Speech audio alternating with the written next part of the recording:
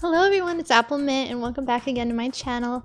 As always, I post a new video every Friday, so if you're interested in art-related videos, please consider subscribing. So for today's video, I posted a poll a few days ago on my YouTube community tab, and I asked what you guys would like to hear me talk about.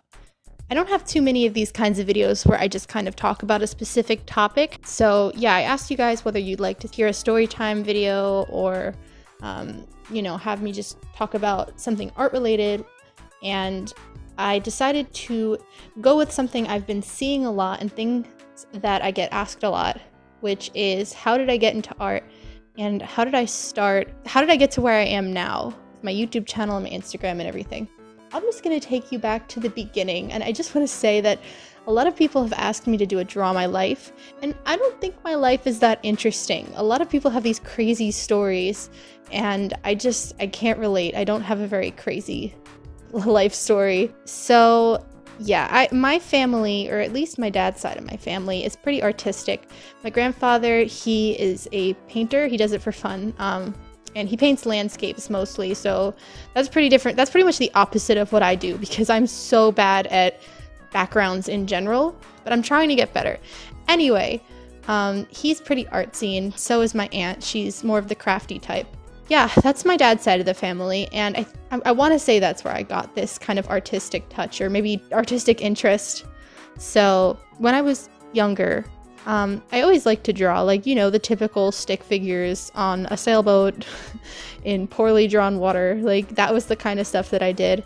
I also liked to watch a bunch of TV shows when I was younger, like cartoons and things like that, and I would try to draw them. And Pokemon, I loved Pokemon too when I was young. I think I was like just in elementary school when it was like out and super popular when it first started, so I was really into that, and I tried to draw a lot of things from that show.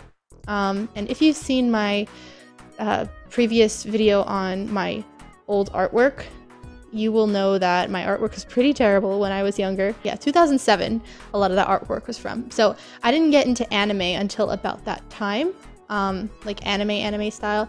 If you want to count Pokemon, you can, but I didn't really start watching anime, a lot of anime, and trying to draw that style and manga style, I guess you could say, until I was in middle school. And then when I got to middle school, I made a lot of friends that were artsy people. So that really pushed me and motivated me to draw more, just because they talked about art so much and they drew so much. So I wanted to also draw a lot and keep up with it like they were. And so that was really fun and inspiring, and I made a few like dumb, really bad comics and stuff when I was a kid, and you know, now I look back at them and I think they're great because they're just so dumb and poorly drawn, but I'm happy that I was at least trying. So I always tried to do stuff like that. I would, you know, I'd be reading a certain manga or be really into an anime. Like, I really liked Fruits Basket when I was younger, in high school and in middle school, and so I would try to make my own manga. But you know, that was always one thing, is whenever I started trying to draw a comic or a manga, I never finished it. I barely even started it most of the time. I got through like a page or two, and then it was just like too much work.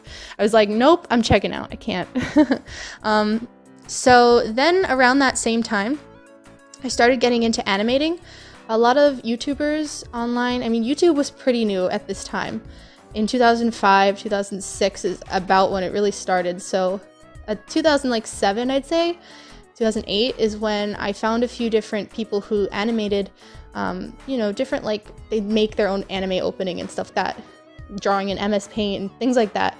So I wanted to make my own animations. So when I was in middle school and in the beginning of high school, I animated a lot. I used, like, I had an old version of Photoshop that I would draw in and make like little anime openings, and I also have those up on my channel, my old animations that were pretty terrible. But again, those were a lot of fun, and I always kick myself for never finishing what I started.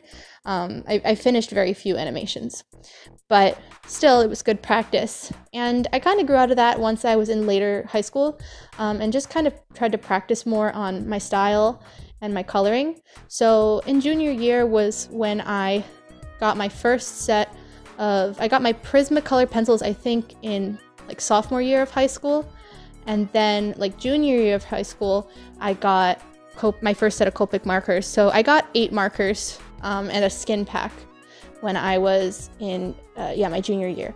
And I didn't have a lot of variety of color, but I was so happy, and I treated these like gold. Like literally, I had a case for them and I took it everywhere with me, and they were like all I used forever. And I used them with my Prismacolor pencils, so I was just so excited to have these materials and so fortunate that I had them. And yeah, I used those things for a while, and I continued to try to improve my artwork. And at this time, I was using DeviantArt, and I was really into that. I made a DeviantArt account, I want to say back in 2011 when I was in high school. So, and I used it for about like 4 or 5 years consistently.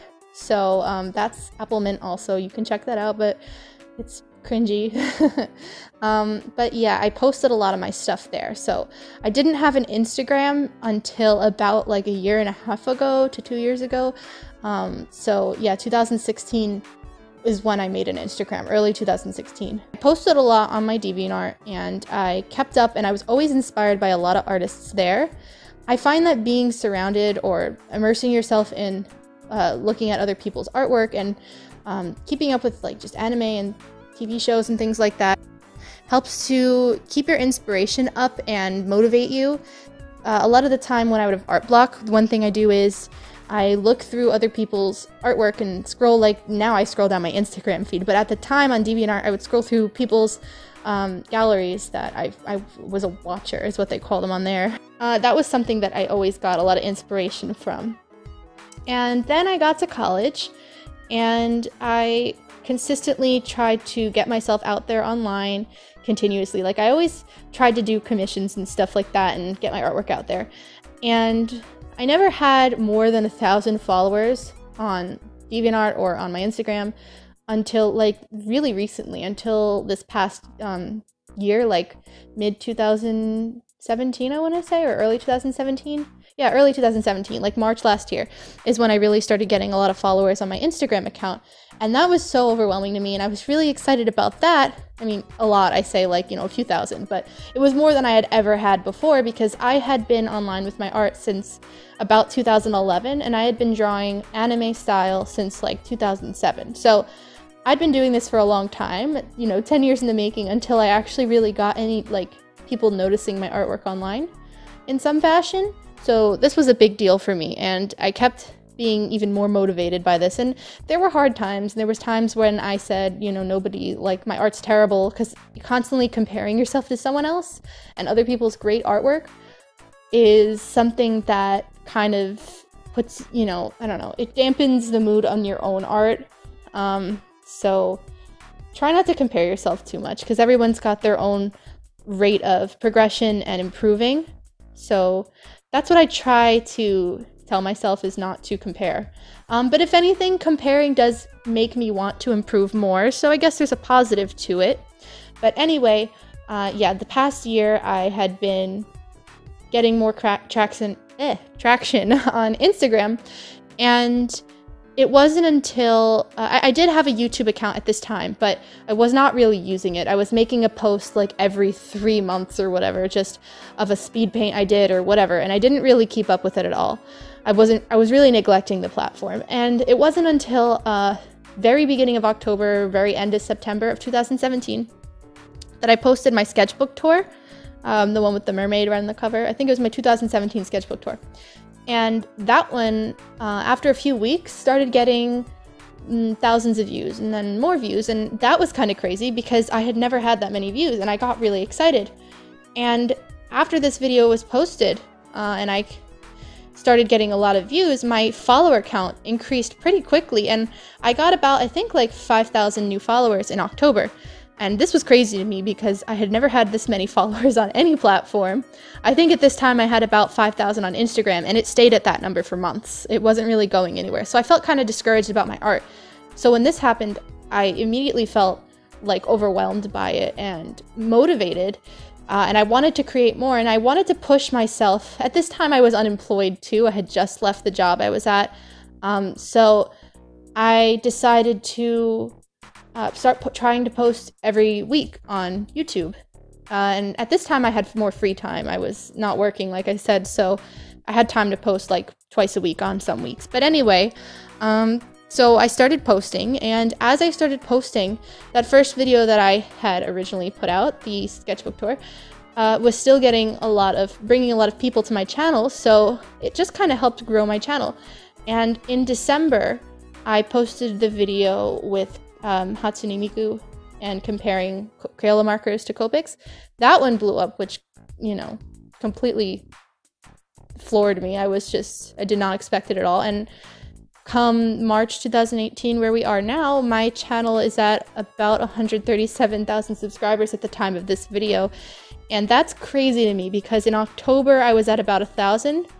And from then till now, I mean, you guys, your support keeps motivating me as an artist. So thank you so much for supporting me and enjoying my art and watching my videos and giving me feedback and comments in the comment section and on my Instagram. You don't know how much it means to me. You know, that's kind of my art journey as an artist. I do it on the side for fun, and I have been doing it for years, and I've been trying to get my stuff out there for years, and that's how it always is for artists, wanting to get themselves out there and wanting to be noticed. It's difficult, and so don't put too much pressure for that on yourself. Just keep working hard, putting quality content out there, practicing every day, and you know, you'll get somewhere with it eventually, you know what I mean? Even if it's just something on the side for fun, it doesn't have to be a big thing, but definitely push yourself to improve and to practice a lot, and engage with other artists and take tips from other people. Art is a great community, the artist community, so, you know, that's something that motivates me. So I know I talked a lot, and I hope I didn't talk too long. Yeah, that's a bit about how I got into art and where I am now. So I hope that this video in some way inspires you, or you can relate to it in some way.